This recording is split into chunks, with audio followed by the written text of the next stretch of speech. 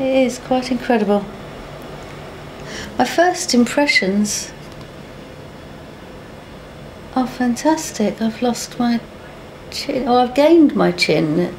All the baggage around it's disappeared. 5 hours of surgery is a big deal by any standards. Carole's allowed 5 days of undisturbed convalescence at home. Then, Nicky comes knocking. So Carole, how are you feeling? A bit sore, and the eyes are very tight at the moment. Looking great. So you've had the full facelift. Yeah. All around. Yeah. Oh my goodness. Oh, I always get so amazed at the amount of metal they put in people's heads. But Carole won't be alarming any airport security. Those staples and stitches will be removed in another 5 days. Well, it's a fantastic start. We're working in the right direction, definitely. So how did we get to where we are today? I certainly wasn't using the right potions and creams. I don't actually think I bought a moisturiser until I was 40.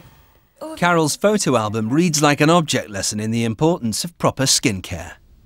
In her teens and 20s, Carole was a head-turner with skin like a baby's bum. But turn the page and see the price of neglect.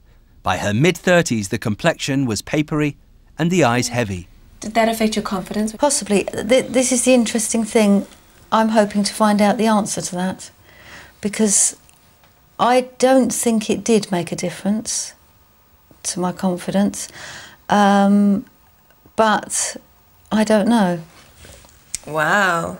That was 40. So this was just before everything started one of these changing. makeovers that... Everyone has them in their Everybody's house. got to have one. I was so disappointed with mine. Friends had it done, and you see the after shots, and they look like film stars, and I came out and it looked like me, and I was really disappointed. I wanted to look like someone else. We've no intention of turning Carole into someone else, but we have managed to apply the brakes on her ageing just in the nick of time. A forensic photo prediction shows what would have become of Carole's face if left to its own devices. Her skin would have forgotten what supple felt like, resulting in heavier eyelids, darker bags, and deeper crow's feet.